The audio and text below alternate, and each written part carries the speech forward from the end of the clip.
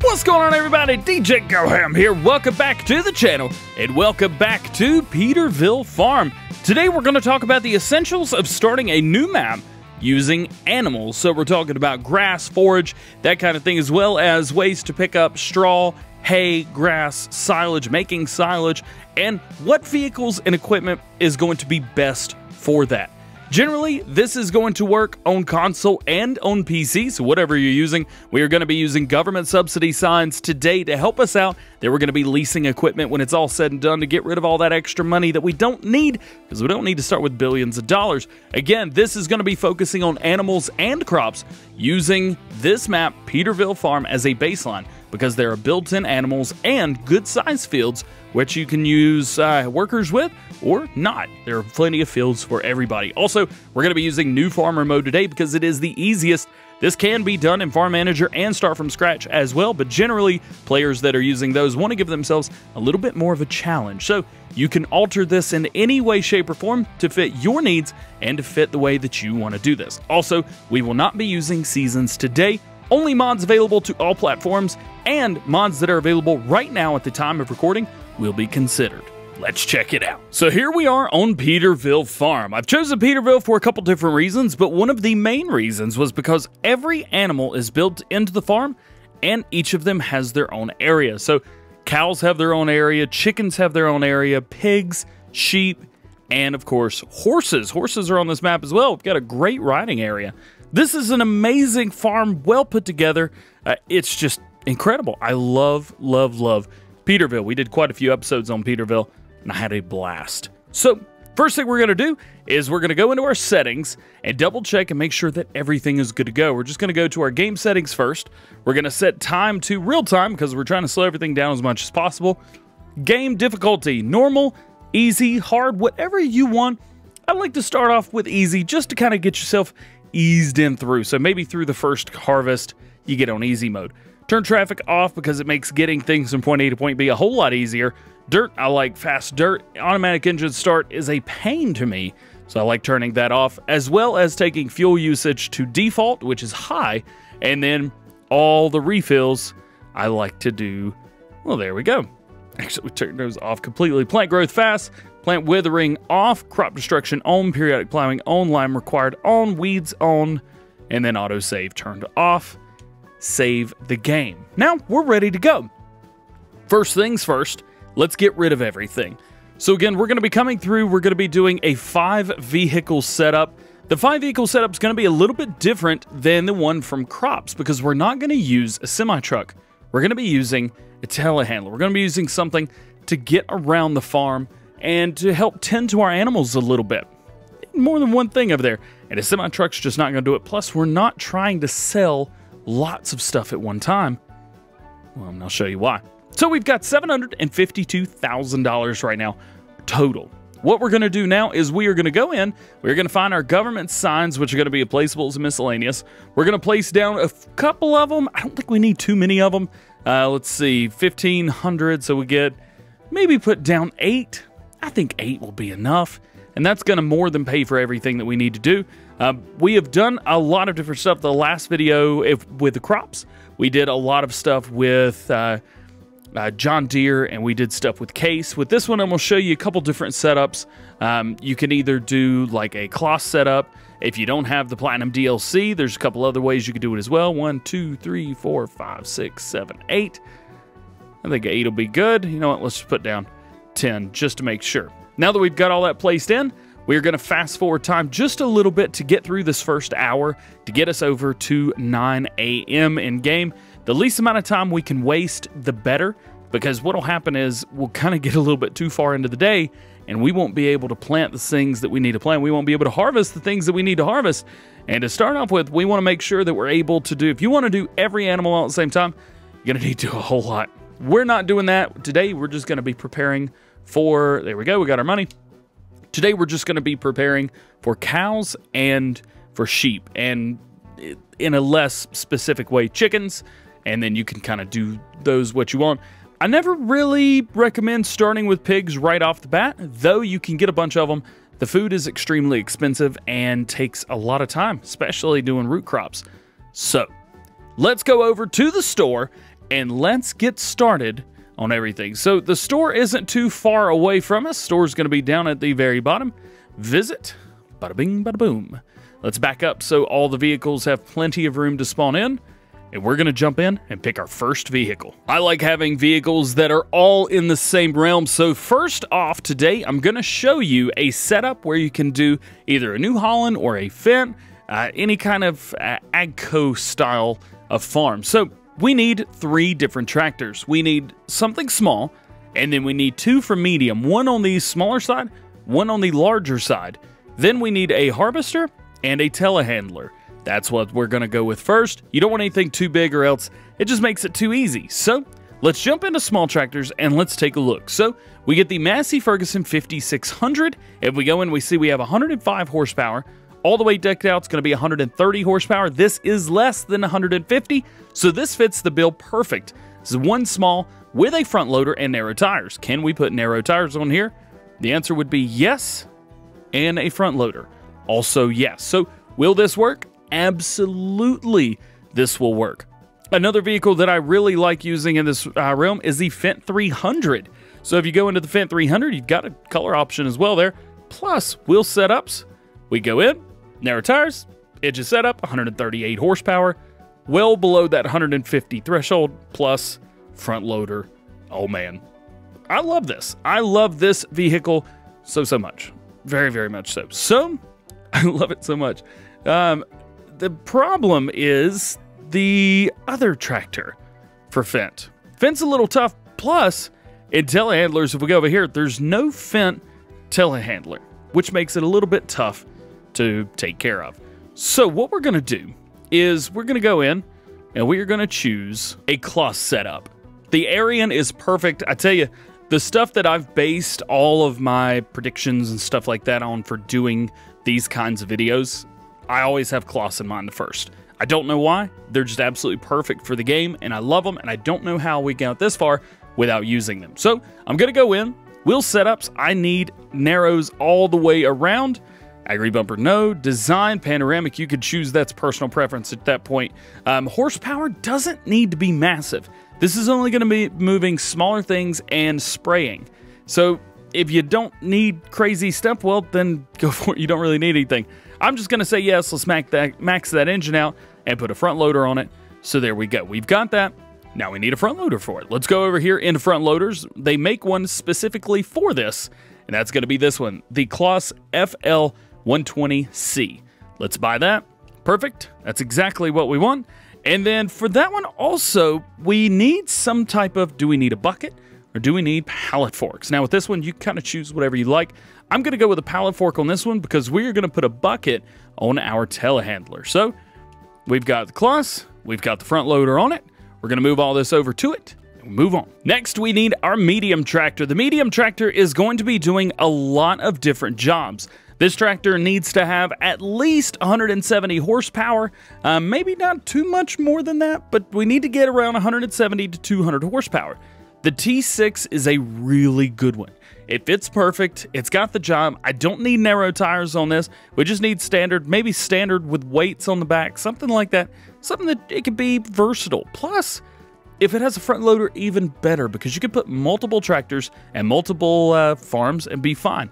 I like the T6 like a lot for that job right there. I also like the John Deere. However, the John Deere just doesn't have the horsepower for me. So it just doesn't fit that category. Now, any of these are amazing, except they're a little bit powerful. So we do have to keep that in mind as well. They're a little bit much to start with. What I really like, what I really truly like in this this range right here is the Arian. We could max it out at 205 horsepower. We could put narrows on here if we really want to. This is just the ultimate tractor right here. It's just so versatile. I really like a normal tire with weights on the back, and you can put a front loader again on it if you want to. I'm not going to because we will be using a front loader a little bit later on, but you can a little bit later if you want. So whatever, it's all good. Let's get that. That's going to do lots and lots of different jobs. This may be doing hauling a Bale trailer. This may be doing a, well, it's not going to be running a baler. Not on this farm anyway, because our baler is going to be a little bit big. But I think that is going to be a perfect mid-size tractor for you to use. Now, our large one, that's a little bit different. This is also going to be found in medium tractors. I don't think starting off, unless using like one tractor, I don't think that you need to go anywhere else. Medium tractors are going to have you everything that you need. And for us, as a matter of fact, everything we need is right above. So for something like this, I'm thinking like 300 horsepower, more than 250 horsepower, somewhere between 250 and 300, about 100 horsepower more than the second tractor that we purchased. So this one, I really like. This is the perfect tractor for this range. I really like that one. The Case Puma, which we've used in previous videos, this is great as well, 270 horsepower. That's awesome. The Fendt is a little bit low on horsepower for this range, I think, at 240. However, there are modded versions with more. Same thing with the JCB Fast Track. The 6R, amazing. 250 to 300 horsepower. This ranges from 280 to 300. This is, again, a perfect tractor for this setup. Since we're going with more of a Claas setup, I think we're going to go with this guy right here. The Claas Axion. We're going to do wide tires, and we're going to max out the engine. 295 horsepower. That's perfect. And the price, fairly decent as well. $230,000 for that. Yep, it's a little bit more expensive than the Massey, but not too much more expensive. So there we go. There is our third tractor. We don't need any more tractors. This is going to be the largest one. As a matter of fact, even on my personal Let's Play that I'm doing right now, or not personal, but the public Let's Play that I'm doing, that is the biggest tractor that we've got right now. Well, we just bought a new one. Regardless, moving on. We need a telehandler. We need the special vehicle. There's nothing else. Any of these will work well for you since we're going with more of a Claas setup. Claas has everything. So we're going here. Trelleborg, wide tires. I love it. Looks great. We want it. So I'm going to have it.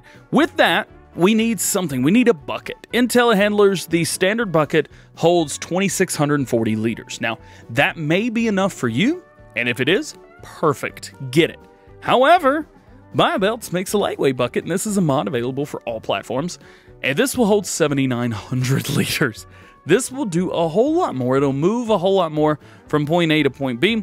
We also have the CSZ equipment pack, which has other buckets in it as well. You need a bucket that is going to be a like a full bulk bucket. You don't really need to be moving around bales too much with this. We can move around bales with the other thing that we've got. There are some other things in here as well if you want, but I say just use whatever, and it's all good to me. We're going to choose the Magsy shovel right here. This, again, available for all platforms. You can either choose green, blue, whatever you want. Doesn't really matter. And then design, we're going to stick Claas on it because we can, and that's awesome. So let's get that. Let's purchase it. And we have our telehandler, just like that. Now, you can use the front loader or the front lifter mod with this. You could stick it on the back, and you can have a 3-point on here, but there's really no reason to do that. This right here is going to be for moving things around, cleaning animals, that kind of thing, and getting started. So we've got 3 or 4 of the 5 vehicles we're going to start with. What's the other one? The other one is going to be a combine. And you probably can guess we're going to be going with the Claas Tucano. The reason that we need a combine and not a forage harvester is because you can do the job of animals without using a forage harvester. That's something to work for, but you need some type of combine. I do not like starting with the smaller ones. So the Bison Super, the New Holland TX, or the Rosselmash Nova. I don't like starting with those. They're just too small. Way too small. But the problem is, on the other side of the spectrum, we only have 2 medium-sized, non-modded combines in the game. We have the Massey Activa and the John Deere T560. Either one of these, perfect. They're awesome. Use them, go for it. Past that point, these are your upgrades. Don't start with those. They're not. You want to be able to upgrade later on down the road.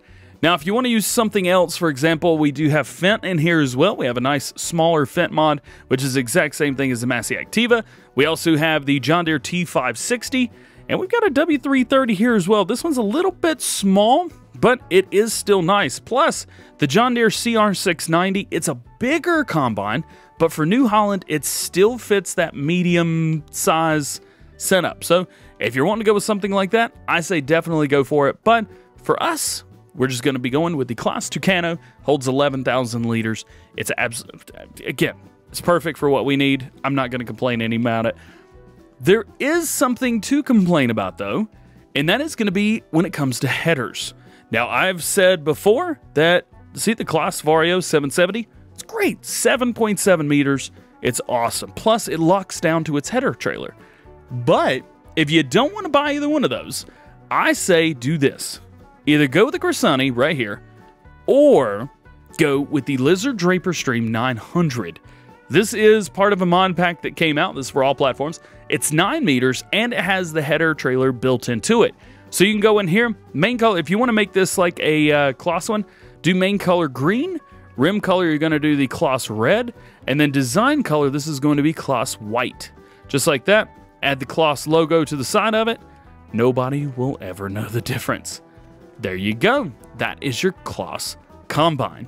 Those are all the vehicles that we need. We don't need any more. There's nothing we need. All of these will do everything. I mean, everything that we need to make things happen. These will do it. So let's grab this. Let's fold it up. Let's bring it over here. And we're going to park it up right beside. This is actually one. Tell you what, if y'all want to get started, this is one heck of a setup right here for any map. And you're going to do great. But we need to move on because there's other things that we need. Unlike the equipment and tools that we used for doing crops, with this setup, we're going to need, I think, about 12 different things total in order to have just a working farm. And that's kind of, you want that. You want a working farm, but you want to be able to buy stuff after it's all said and done. And we're going to leave room for you to buy stuff when it's all said and done. First things first, we need a tipper. For starting off, we need somewhere around 20 to 30,000 liter tipper.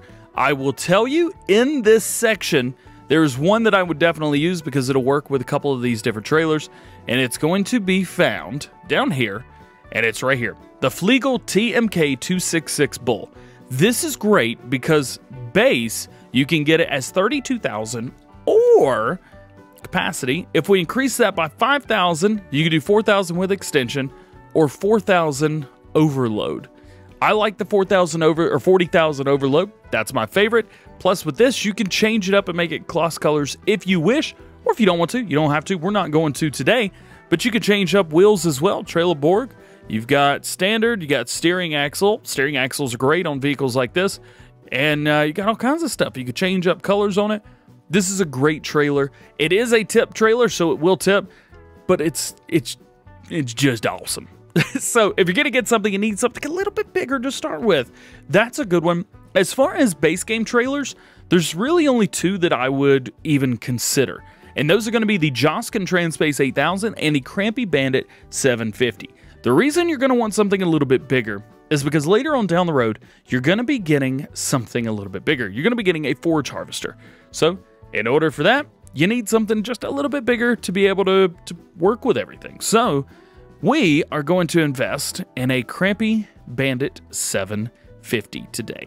That's going to be able to be used with our larger or the medium tractor, the middle tractor that we've got. That's going to work perfect with any of those. Next is your loading wagon. We need some way to pick stuff up, and you need to either have a loading wagon or a baler. I think you need both. That's just me.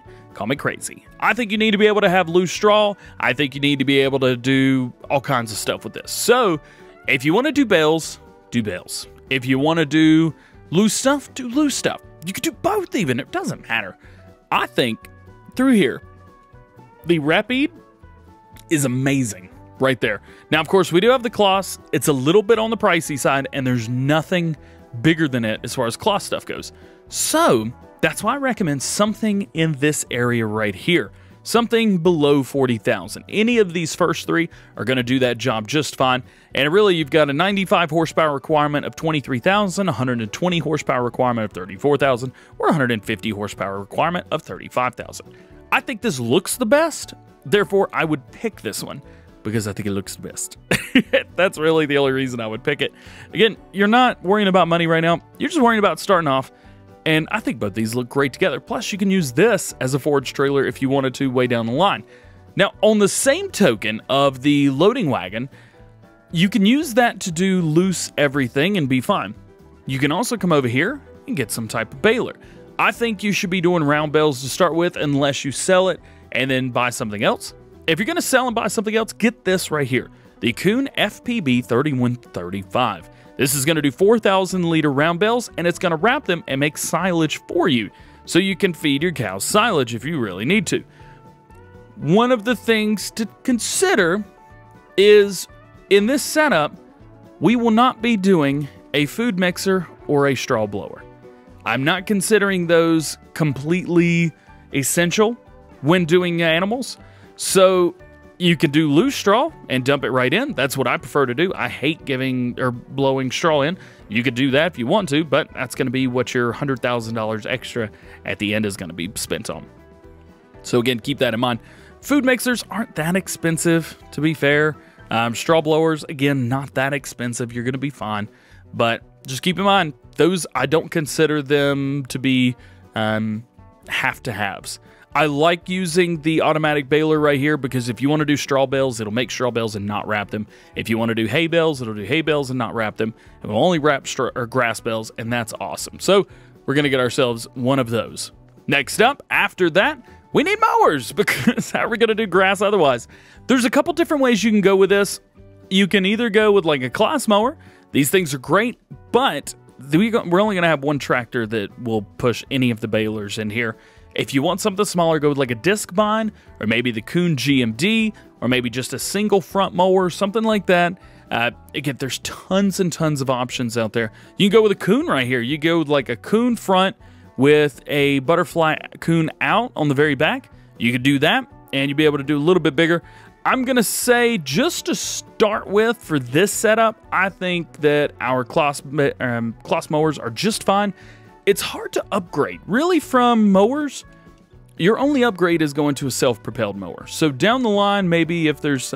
Fall? It did. Good job. If you want something else, your only upgrade is going to be the big M450. There's nothing else bigger than it in the game that we've gotten. At least it's official for all platforms. You... Goodness gracious. You need to be put back up on your side. Right about there. Yeah. After mowers, we need tedders, windrowers. We need both of those. So let's go in and let's take a look. What tedder do I think you should get? Well, if you want to upgrade, then get one of these right here.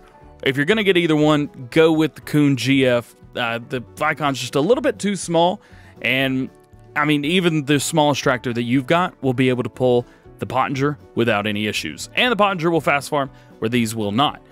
But to give ourselves room to grow, we're going to go with this one, the Kuhn GF 8712. And then for windrows, we're going to go with the very first one right here, the Kuhn GA 9531, 30 grand. Boom, got it. Plus, they both look great together and they match our baler, which is nice. So, we've got those. Next, we need a water tank. We need something to get water from point A to point B and go into animals. I think there's only one to get, the Aquatrans right here. If you want something to do water and milk, then go with this one, the Lizard MKS 8. That's going to be perfect for you as well. There are a couple different other options. You've got like homemade front IBC tanks. You've got food mixers like that. Well, they don't really do water and milk then, are they? We just got something actually yesterday, or a couple days ago. This guy right here, this will hold 13,700 liters. It's a nice one. How much does the base game one cost? 25,000? That's not terrible. So I would say, to give yourself room to grow, get this. That way you can sell your water, you could take the water, you could sell your milk from your cows, and you're going to be just fine there. So there's that. Now we need some kind of bale trailer. You need a bale trailer to move pallets of seed and fertilizer. You need a bale trailer to pick up bales. Since we're going to be doing round bales, I'm going to recommend exactly the same bale trailer that we used the last time. It's going to be this one right here, the TPW 100 Flegel. This is for round bales. It is an auto load, do 14 auto loaded round bales. It gives you, again, room to grow. You can customize it however you would like. We're not going to do any customization to it today. Auto load, yes. Attachers, no. You know what? Let's go ahead and do yes and yes. And we'll change the logos to black. Otherwise, it's exactly the way I want it right there. So now we've got a trailer that we can hold all kinds of stuff if we want to come up here and do anything with it. It's great. It's a nice little trailer. I dig that one. After that, we're going to need a plow. Now we can talk about our vehicles and tools and stuff like that. I only recommend one plow, and that is always going to be the Lizard Subsoiler 6M. We are actually going to make this one a cloth color. Boom, just like that. How's about that? It's pretty interesting. I do need to move this a little bit because it's going to be in our way. So we're just going to take it, do like that. For some reason, when it plops down, it takes up a whole lot of space. So we've got that. That's good. Now we need a seeder that does direct drill. Now, in seeders, you're not going to be doing a whole lot of crop work. You're only going to be planting 1 to 2 crops per section. Everything else is going to be grass work. So I would just highly recommend go with the Vaderstad Rapid A600. You're going to have 2 different tractors that can move this versus just the one.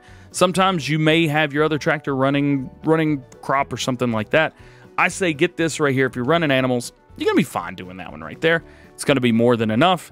And then you need your fertilizer, spreaders, and seeders. Again, I only recommend one for doing everything. That's going to be the Kuhn Axis 402 Plus pack. Put the extension on it, change your working width to 24 meters, purchase it. You are good to go. As far as sprayers, you could do either one of the big ones. The last time we purchased the Kuhn, so this time around we're going to purchase this one right here.